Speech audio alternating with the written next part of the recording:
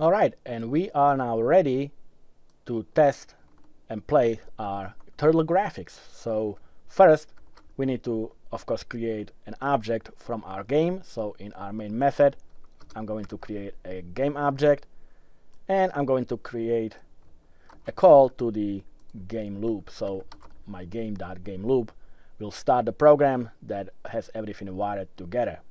So let's run it. Alright, so here's my initial board, and you can see there's no error messages. We have our instructions, and it says pen is not drawing and turtle is moving south currently. So let's just change the directions to east. So I'll press 4, and you can see turtle is moving east, and let's say 5 spaces. So you can see that the turtle moved 5 spaces to the right, to the east. But it didn't draw because the pen is not drawing. So let's change our option. Let's move the pen down, so I'll press 2. And you can now see that it says pen is drawing right here. And let's change it to south, so I pressed 5, moving south, and now let's press move 10 spaces. So now the pen is down, it's drawing, you can see we're moving south and we move 10 spaces. So let's go east again, I'll press 4, we're still drawing, the pen is still down, so let's do 5 spaces. Let's go north, for example, so 3 and another 5 spaces, and this is how you would draw. So let's go west, 6, and let's enter 20 spaces, which we cannot make because it's too far. So you can see that it says invalid move, you can only move 10 spaces to the west.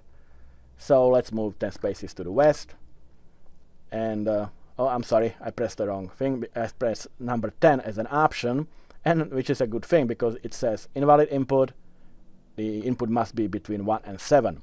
So we are heading west, and I'm going to press 6 to keep moving west, and 10 spaces. So you can see we draw another circles. And let's go south, and let's go 20 spaces. Once again, it's too much. I can only make 14 spaces south. So let's make south and 13 spaces. And you can see that everything seems to be working just fine. Let's go east. And now let's do pen up, so I'll press 1.